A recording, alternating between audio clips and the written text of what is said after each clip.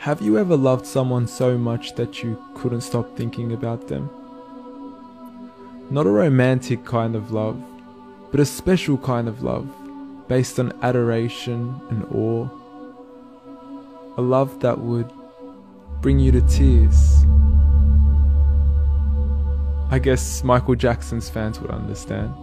I mean, whenever he'd get up on stage and start singing like a bird, tears would flow.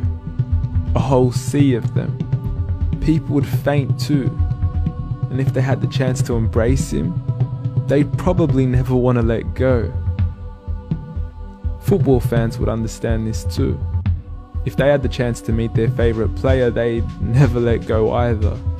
It would mean the world to them just to touch them, hug them, or kiss them. It's a strange kind of love that would make you do some strange things. Like try to take their shoes off of them, or get their name printed on your back, or even start cutting your hair like them. But from all these examples, there's still something missing. Like, would the subject they cry for them too? Most probably not. And if you'd ask their fans, they'd probably agree too.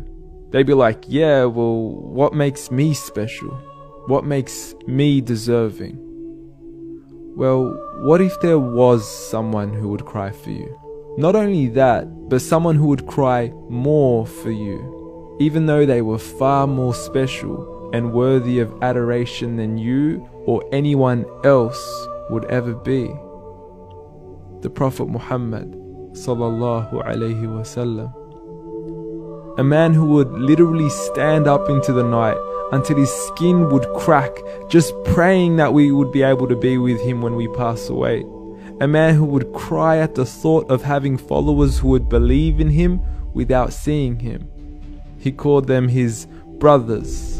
A man who said that every prophet was granted a guaranteed dua, and he saved his for us.